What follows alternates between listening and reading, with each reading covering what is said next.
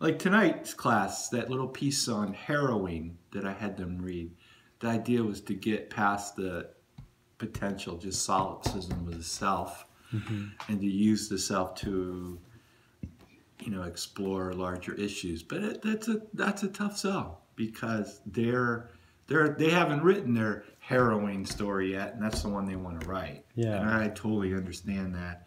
But those were the gentle nods about whenever somebody bring up something from one of their other classes, you know, the history of fatherhood in America. Yeah, yeah, but no, I mean, I read your essay, the one you were talking about. in fourth genre. Yeah.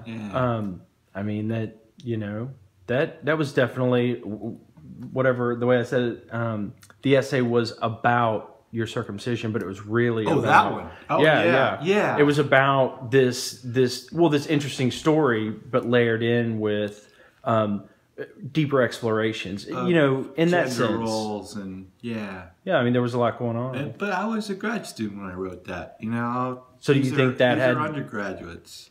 Yeah, you think that like being at that level and just writing with that much, you know, I don't know, discipline or the schedule or however you want to put it, you know? Well, I also think, I think my students, the class I had tonight, they're so much better writers than I was when I was their age. And I like to think because I didn't have any writing teachers.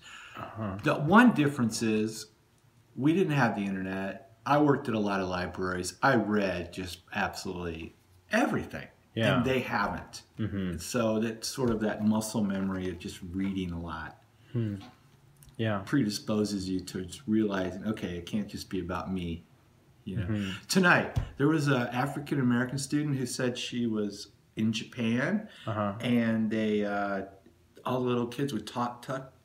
Yeah. And I wanted to say, but I know she hasn't read it, but I did, James Baldwin's Stranger in a Village. It's exactly what happens to him in this little alpine village. Yeah.